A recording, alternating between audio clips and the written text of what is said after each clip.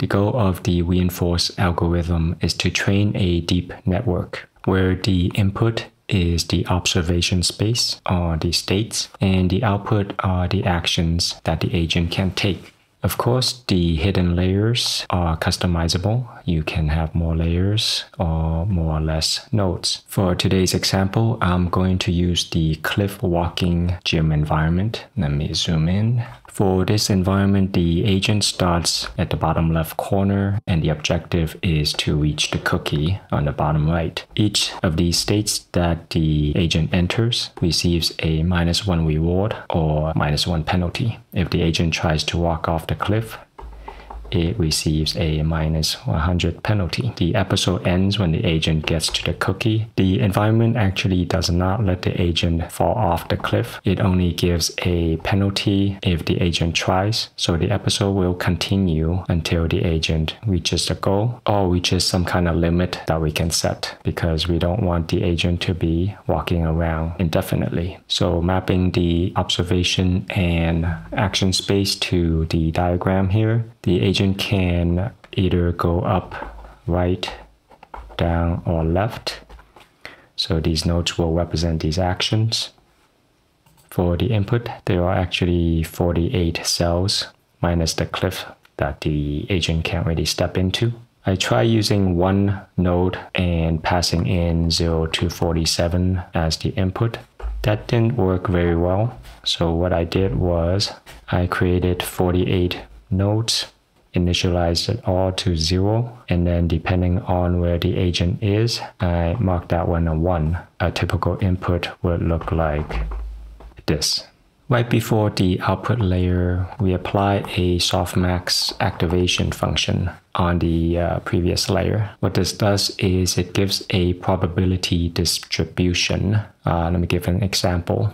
So given a particular state, we could have a chance of, let's say, 10% chance of taking the up action, 20% chance of going right, 50% chance of going down, another 20% chance of going left.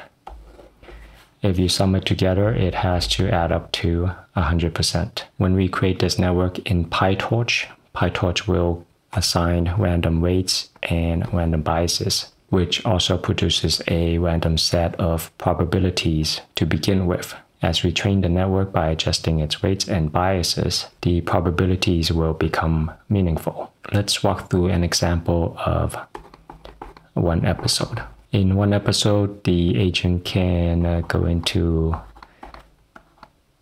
many states until the episode ends. In each one of those states,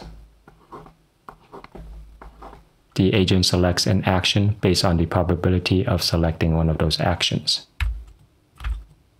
So let's say it takes a path of this, and then somehow it ends up here. If we can determine that, let's say this action was good, the first action, we can increase the probability of taking this action the next time around in the next episode, which essentially decreases the probability of the other actions. Let's say in the second one, that was not a good choice. We decrease the probability of taking this action again and increase the probability of the other ones. And then we repeat this for all the experiences.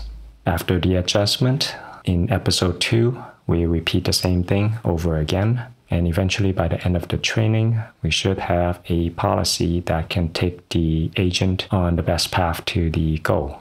Now, how to determine if the action was a good one or a bad one? We need to collect the probability that was used during that episode. Whatever this probability was, we'll save it. Whatever this one was, we'll save that, and so on. We also need to record down the rewards that was collected by taking those actions. I'll just put in some real numbers. When it reaches the cookie, it doesn't get any reward. So the best reward is actually getting a 0. Usually when we want to optimize a network, we calculate loss using a function like mean square error. For reinforcement learning, we want to optimize an objective function. That function is on this Hugging Face tutorial. Instead of trying to decode this formula for you, I'm just going to show you how it works on the whiteboard. I'll leave this link in the description. You are welcome to come back and work through the math if you want. Using the rewards, we want to calculate the cumulative returns. The formula is generally like this. It's the discount factor multiplied by the reward. But we don't discount the first one. 0 multiplied by anything is going to be 0, so it stays here. Let's use a discount factor of 1 to keep the numbers simple. When we move on to the next to the last step, we got a reward of -1. So discount factor 1 multiplied by -1. And we need to add all previous experiences. We get a 0 here. This is a -1. We do the same thing for the next step. We get -100 times gamma of 1 plus the previous experience, -1. This gives us -101. We'll do one more. Reward of -1 times gamma of 1 is still 1. Add in the previous experience of 101. This gives us -102. So this is our cumulative return. Now to calculate the loss of the objective function, we take the log of the probability and multiply that by the cumulative return. Same thing for the next one. Take P1, take 101, and so on. At this point with the loss, we can tell PyTorch to do backpropagation or gradient descent to minimize the loss. But for reinforcement learning, we actually want to do the opposite. We want to do gradient ascent to find the maximum returns. Now, how can we do gradient ascent in PyTorch? So there is a rule that says if you want to do gradient ascent on a loss, you can actually do gradient descent on the negative of that loss, which means we can just flip the signs of all of our loss and apply regular gradient descent to it. Okay, so that last step was to apply back propagation, and then that makes adjustment to our network. We go back up and